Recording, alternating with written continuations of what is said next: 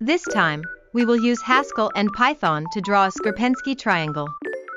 A Sierpinski triangle is a shape like this. There are infinite triangles inside a triangle. This shape has the characteristic that the same shape can be seen even if you zoom in on a part of it.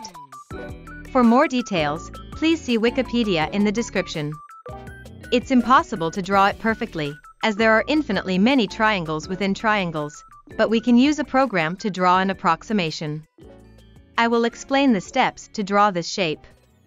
First, prepare the vertices of an equilateral triangle. Next, take 2 points, one from each vertex of the equilateral triangle and one from each existing vertex, and calculate the midpoint. Each existing vertex is increment. Then we repeat this process for all patterns. By repeating these operations, a Sierpinski triangle will be drawn. Based on this idea, we will draw a Sierpinski triangle.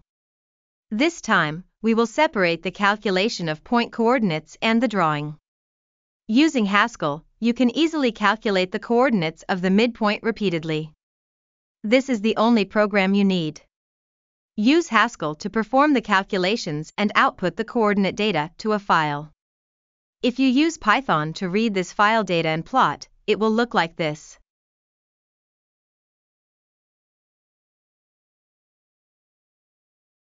It's nicely drawn, isn't it?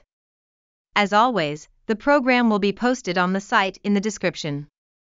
That's all for the Mathematics Programming channel. If you liked this video, please like, subscribe, and comment. If you feel like it, buy me a coffee. Goodbye.